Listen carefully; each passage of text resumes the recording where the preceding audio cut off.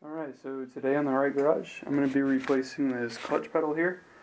My old one, whenever I get it out, I'll show you. But where the clevis pin goes right here, the thing is just about broken through the metal on the other side because it's just so worn. I don't know, it's because there wasn't lubrication or what the problem was. What I'm hoping I can do is instead of removing the entire pedal box, I'm going to see if I can undo the bolt that's at the end of here and push it all the way through. I already undid the clevis pin, of course, and then see if I can just drop the brake and the clutch pedal instead of removing the entire pedal box. And the reason I don't want to remove the pedal box is the pedal box is a pain in the butt. It's got a security nut on it. This thing's a complete mess right now from all the front end work I was doing. But, okay, here's the pin I was talking about. I'm hoping I can just push this all the way out. The pedal box is here, and underneath here, you're probably not going to be able to see them, but there's security bolts, and the way they work is they have a nut on them, but as soon as you start to tighten them and they get, tightened down, they'll break off, and that's so nobody can remove the steering column. Actually, here's one of them right here. Yeah, so it's going to have a hex nut on the top, but it actually is designed to break off once it's tightened down. So I'm hoping I don't have to remove this, because then I have to get new bolts to replace it. Additionally, from what I've seen, it can be a nightmare to actually undo, since I have a power booster as well, because the shaft goes all the way across the bottom of the car. So I just want to show you what I did real quick. I was looking at the assembly, and it looks like the bolt is actually in between the brake pedal and the clutch pedal. So it's a very, very tight space. So what I did was I took a 1/2-inch wrench, and that's what the nut looked like it was to me, and it apparently is the right size. And I just ground it so it's nice and thin, so it fit in between that space between the brake pedal and the clutch pedal. This is a really cheap set that I had, so I didn't mind grinding it down. And on top of that, there's a lot of uses for having a thin set. But anyway, so up here, you can see there's some left and right wiggle room for the brake pedal. And if you look up here, I don't know if you can see it, but there's a gap in between, like I said, where it meets. So I took my wrench here, and I've already undone it one turn, but it fits right up in there, right on that nut. And then now I'm just loosening it up. Alright, so that worked.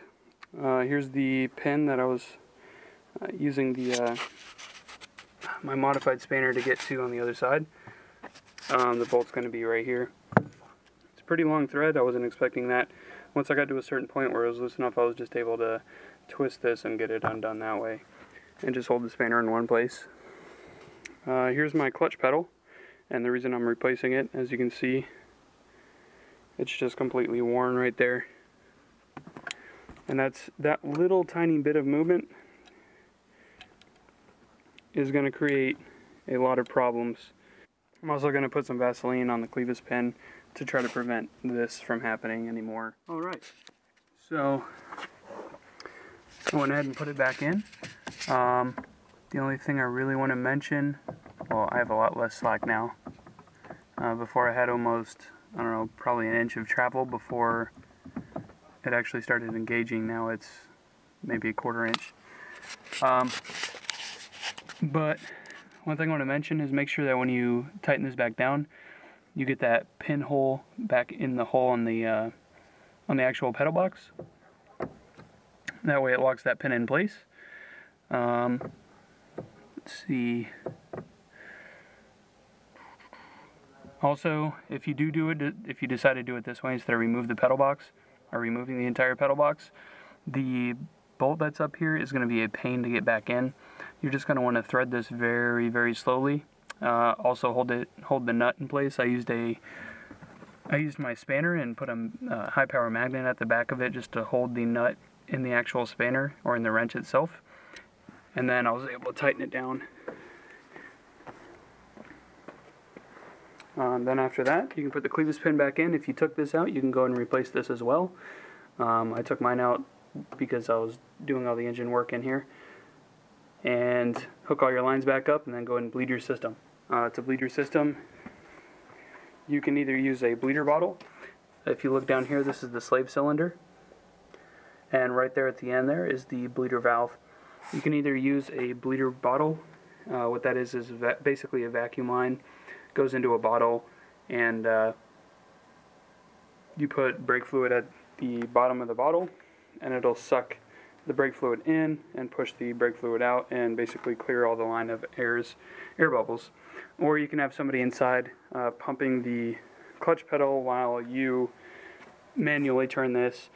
Every time they depress the clutch pedal, that'll also get the air out of the line. But car's almost ready for the road. Just got to put the dash back in, radio back in, all the electronics on the inside, the wheel arches, and then that'll be that.